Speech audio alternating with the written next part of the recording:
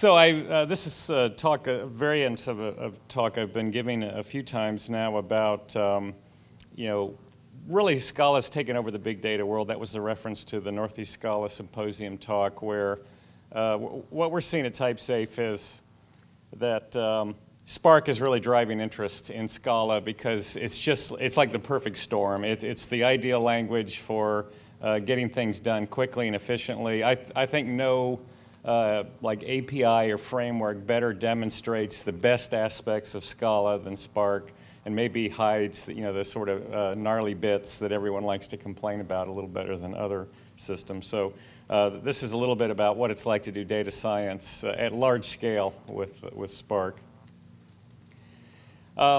Now I put this slide up here not because I want to push my books, but because this is a developer talk really, and I think that every developer talk has to have some XML. So there you go. Before I joined Typesafe, around 2011, I started doing Hadoop consulting. I decided I wanted to get into the big data space. Actually, what was attractive to me about it was, well, it was kind of new and exciting. It had hard problems, big scale and all that.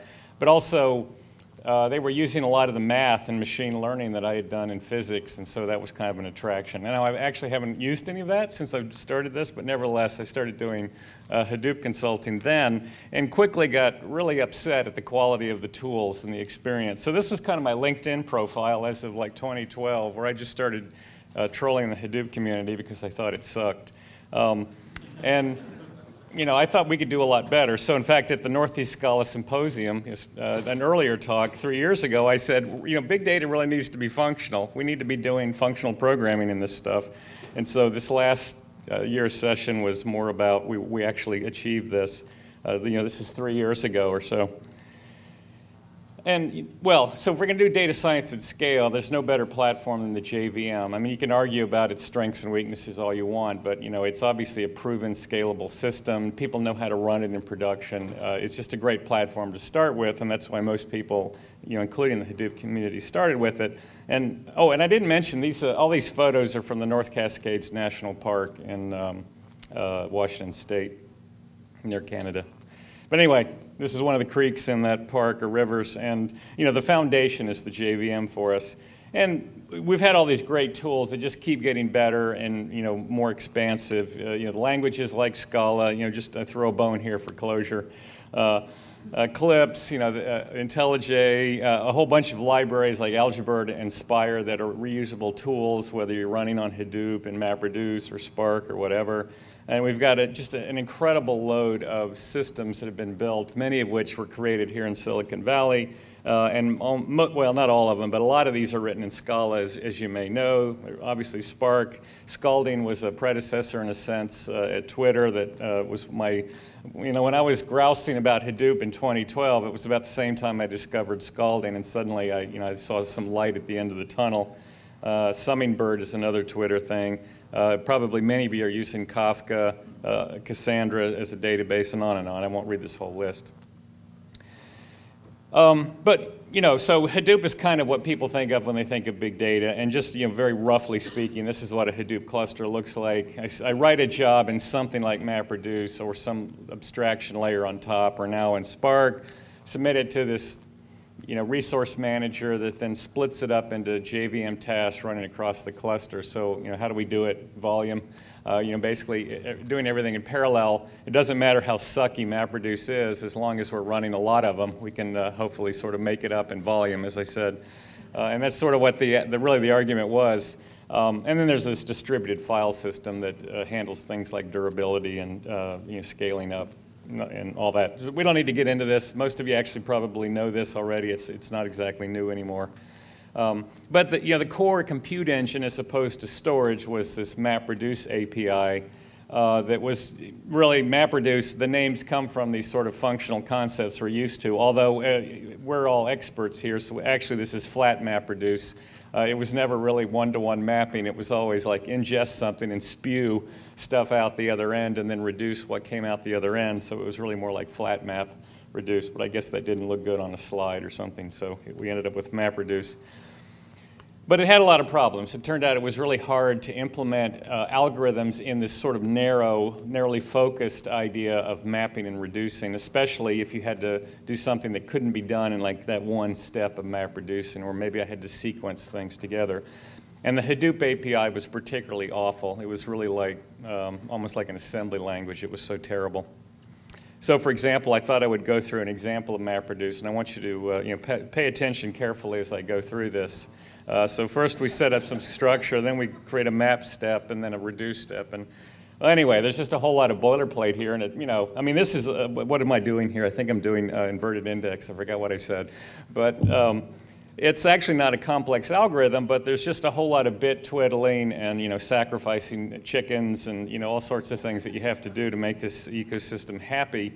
And you end up doing a software engineering problem. It takes a couple of hours. You make mistakes. You debug them. Actually, testing these things is another royal pain in the ass, pardon my French. So it just wasn't a good way to work, but it was a simple problem. And simple things ought to be easy, right? And hard things ought to be tractable. So we needed a better way to do that. Another problem was that sort of a sea change in big data was we need to actually get answers faster.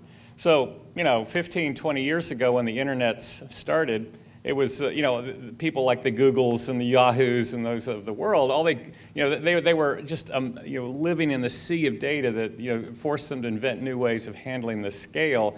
The best they could do was just try to capture it somehow and then go back later and run jobs to analyze it. So sort of batch mode was how the world lived.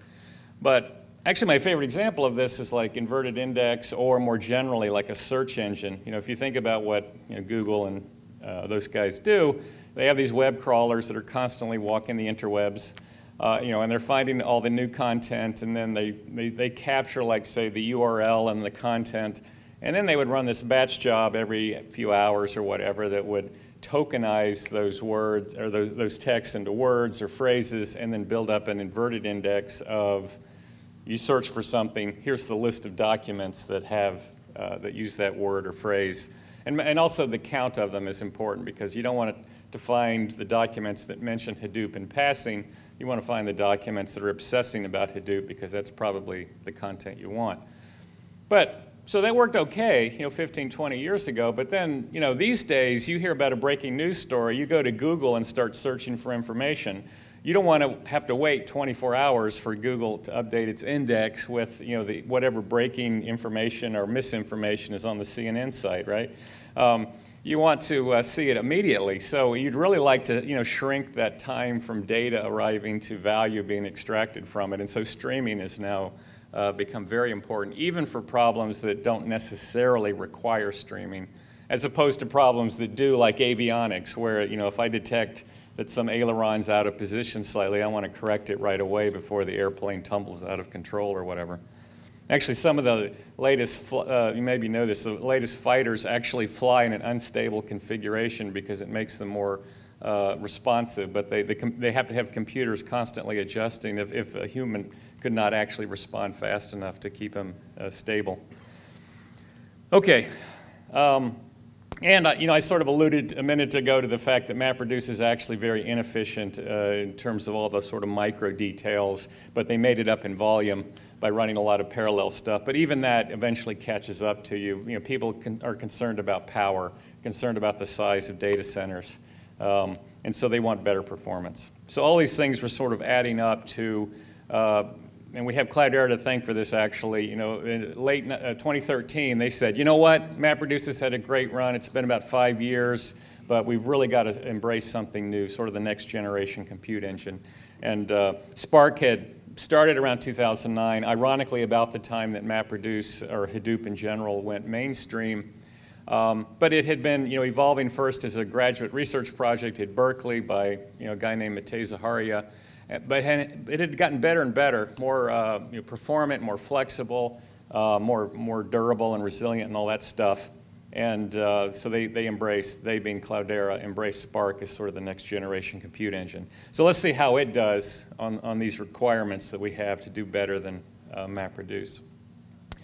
Well, developer productivity is obviously extremely important, and as well as happiness. I find that productivity and happiness tend to go hand in hand for me. if I'm just sort of slogging through something, I'm not a happy camper and I start trolling on the interwebs.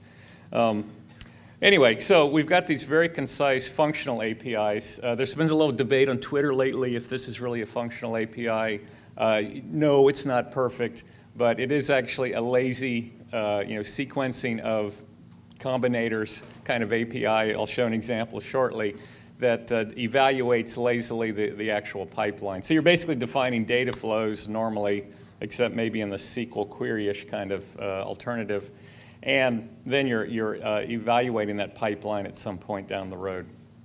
But the cool thing is, for the broader community of people doing everything from ETL to joining data sets to data science on the other end of things, you can actually use really 4, actually it's more like 5 APIs, which is our favorites, Scala and Java, but also Python and R, which of course are very popular in the data science world, and even just write straight SQL queries, which is one of the things I love about this sort of the life history of SQL is how it sort of went through this phase of being like, oh, that's like old technology. We're on to NoSQL, right? So we don't need that stuff anymore. But then here it comes roaring back because you just can't keep a good man down. I mean, it's just such a powerful tool that it just keeps coming back and continuing to be useful.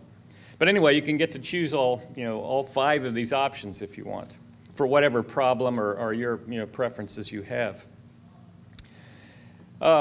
I think all of us know, especially if you came from Java to Scala, it's a revelation when you suddenly get this interpreted evaluation loop, the REPL, that you can just interactively play with things and experiment and learn and even do real work that way. And you get this with all but the Java APIs. I should have added SQL to this. I guess I did add SQL to this, okay. Forgot. But we also need a lot more flexibility. I mentioned that MapReduce is very restrictive.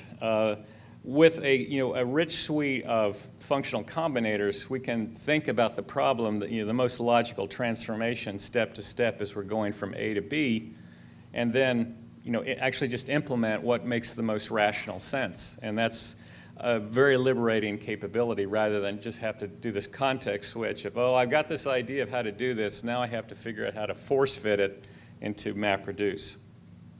And this sort of layer of combinators and some of the other things that we'll get to about Spark also makes it relatively easy to add stuff on top of it, like machine learning algorithms, iterative algorithms like training machine learning, and also graph traversal kind of algorithms. So these things are just kind of natural extensions when you have both the performance and the flexibility to work with them.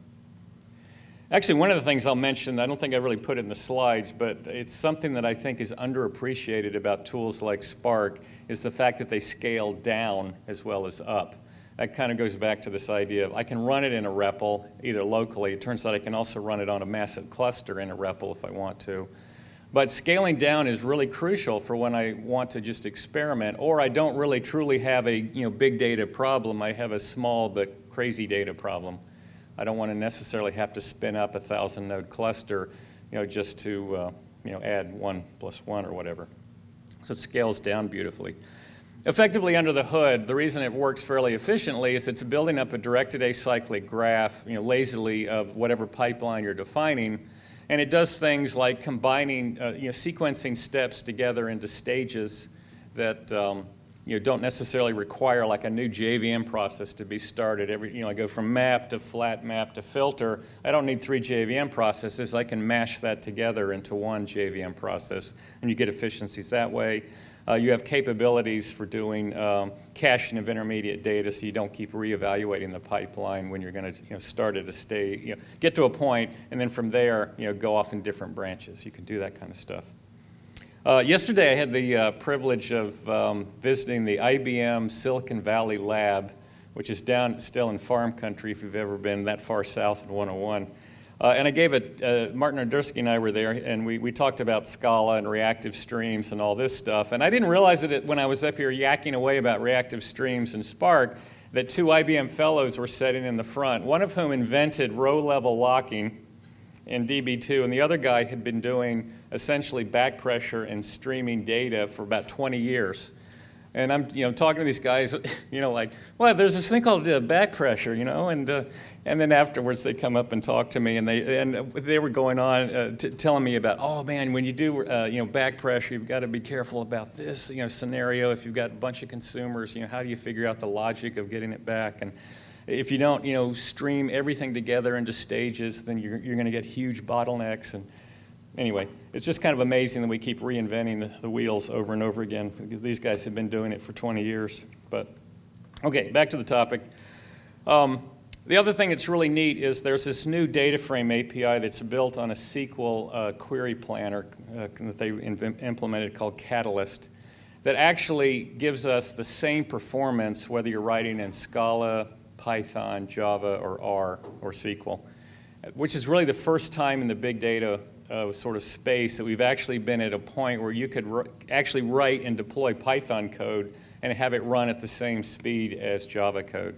It used to be with like MapReduce, your data scientists would do their nice model in R or Python, and then they'd throw it over some cube farm wall to the Java hackers who would hopefully get it right, converting it to Java to get the performance.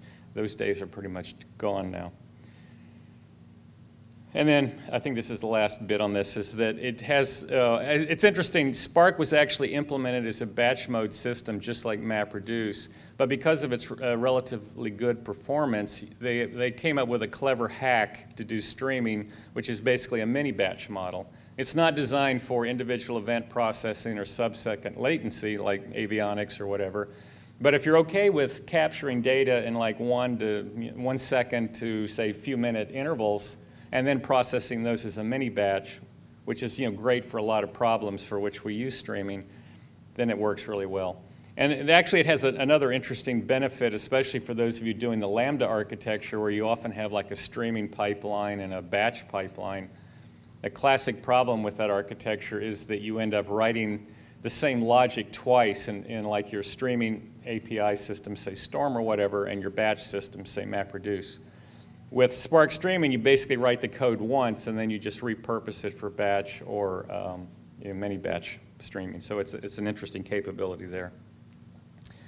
At the core of Spark is this notion of a resilient distributed data set. The way I think of it, it's like a sharded collection or partition collection over your cluster. And it's resilient in the sense that if one of the partitions is lost, because it's built up this directed acyclic graph, it can actually go back and reconstruct the lost partition. And then they layered on top of that this notion of a discretized stream. So if I'm capturing these mini batches, then each of those will be an RDD, and you have like a sequence of these RDDs over which I can do window functions if I want, like moving averages and things like that. Okay, well, this is a Scala conference, so this slide is maybe a little less relevant, but there are some data scientists like Vitaly Gordon who've embraced using Scala for data science as opposed to Python, and obviously that's how I want to do this too.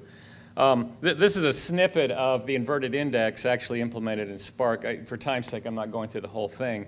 But what I love about this code, and I think all of you have experienced this writing code with Scala collections or Spark or Scalding, is that you have these combinators in red that you just sequence together, and you pass in these functions to do the actual work. My favorite line is the one next to the word powerful, where basically I take a tuple with a nested tuple and move the parentheses in like 20 characters to restructure the data for the next stage in the pipeline. It's my absolute favorite line in this whole program, because it's something that would, if I did this in Java, I'd have to have like, a factory tuple, master factory something.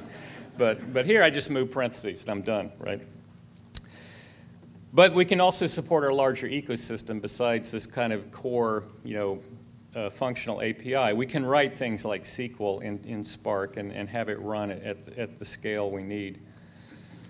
And they give us basically three ways to do this, and I'll briefly talk about the first and the last. We can integrate with sort of the traditional standard SQL tool for Hadoop, which is Hive, invented at Facebook, and it's one of the things that became one of the most important tools in Hadoop for raising the abstraction level above MapReduce.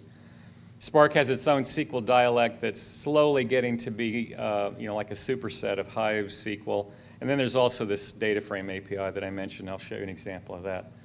But if I just want to write SQL queries, this is all it takes. You know, I'd basically do an import statement and create a Spark context and wrap that in a Hive context. Those are like the sort of the entry points to the system. And then I can just write SQL queries like I would before. Now the show method is sort of like basically just dumps the first 20 values in the resulting expression. Basically you get a data set back and it gives you the first 20 or so. Now, those of you that you know, like strong typing, which most of us hopefully do, will say, well, this doesn't look so great. This is stringly typed programming, right? I thought that was a bad thing.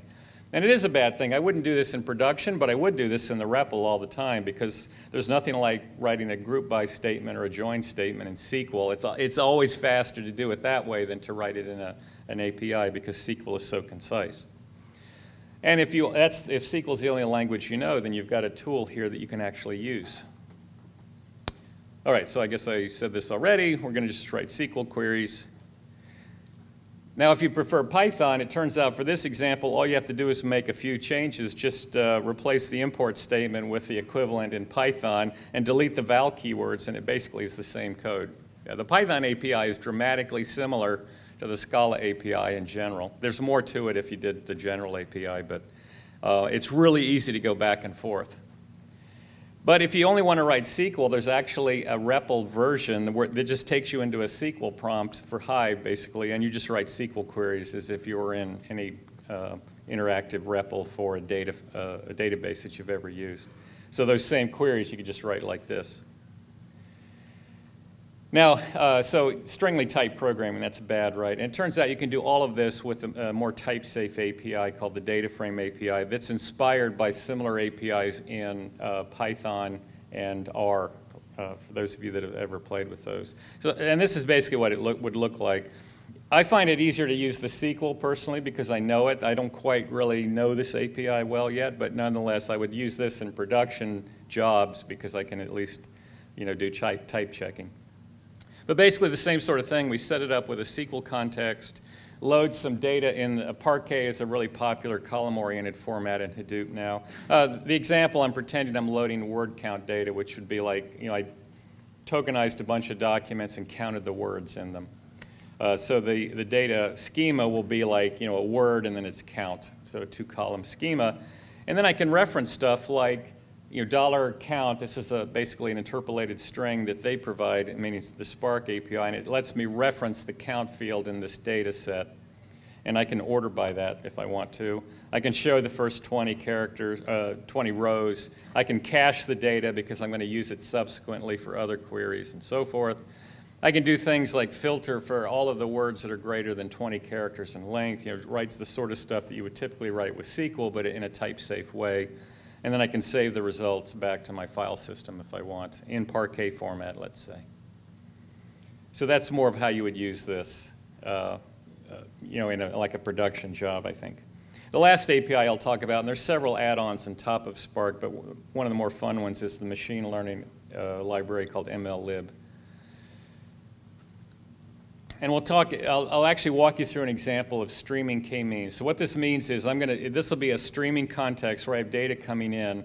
K-means is one of the simplest algorithms in so-called unsupervised learning where I don't know much about the data, but I think it clusters in some way. You know, if it's like actual geographic data, like actually a favorite example I played with recently is there's you know, a bike sharing service in Chicago called Divvy now, and you can download their data sets and you can do clustering on that to see where most of the trips happened. You know, they happen to be, you know, clustered around like the Loop area of Chicago or up in the, you know, the restaurant areas and that sort of thing. But you could do this in streaming, so as events are happening, so you're actually updating your model of the world in real time, so to speak. Or you can do it statically if you want, but this one, I think, nicely combines a bunch of these pieces running on the core, the machine learning part, the streaming part, all, you know, running on a core of you know, some good ideas, resilient distributed data sets and so forth. So, you know, it starts in the usual way with a bunch of import statements that I wanted to show for completeness. And, you know, everything I've shown you basically are scripts. They're Scala scripts. I could have done this on the REPL if I wanted, or just sourced a script. This time, what happened to my thing here? Whoa, I did something wrong here. Let's try that again. I think I hit the wrong key. There we go. This time I'm going to wrap my Spark context with a streaming context, so that gives me the ability to say I want to capture, in this case, every 10 seconds of data as it's streaming in. I want to capture it. I'm going to capture actually 2 streams of data, one of which will be the data that I'm going to use for training, and I'm going to parse these into so-called vectors. These aren't the usual Scala vectors. These are sort of a machine learning notion of a vector, which is basically like a list of features. It could be like latitude, longitude. It might be housing price, number of rooms, location, that kind of stuff. And then also test data, which is already labeled to be in a certain cluster. And so that's what a labeled point is. It adds basically a label to a vector. And then I can train a k-means cluster. It's really easy to do that. All I have to do is create an instance of this object and give it some properties, like how many clusters do I think there are? Let's say there's 5, and that might be what k-clusters is. Decay factor is how much do I want to use the data that I saw previously, or do I want to start clean with each iteration? And then you can also say how to initialize. Basically what k-means does is you guess 5 locations, and then you find, like for all those 5 locations, which points are closest to each of those centroids. And then you move the centroids to be the true center of those new clusters, recalculate which clusters are assigned to which centroids, and iterate that way. And it turns out very quickly you iterate to a static point where you've got things clustered to its nearest centroid. And that's all this is going to do, but it's going to do it every 10 seconds as I run. So I'm building up a pipeline here. I need a function that will take a labeled point and tear apart the label and features into a tuple, because I'm going to pass that to these guys. So one of those data sets that's going to be streaming in, I'm going to train on it every 10 seconds. The other data set I'm going to use to predict what cluster this data belongs to based on the training data. I've got my data flow all set up. I'm going to start it and just let it run forever and wait for it to finish, which usually means Control-C unless I give it a timeout. Well, anyway, whether you understand k-means or streaming isn't really the key thing. What I really want to get across is just the concision that's available and the ability to, when you have a good foundation, you can build on top of it a bunch of different tools like streaming, like machine learning, and then run them at large scale. So that's it. Thank you.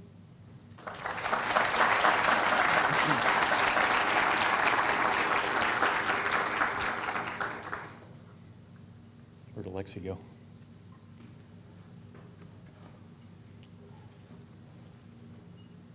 Alexi.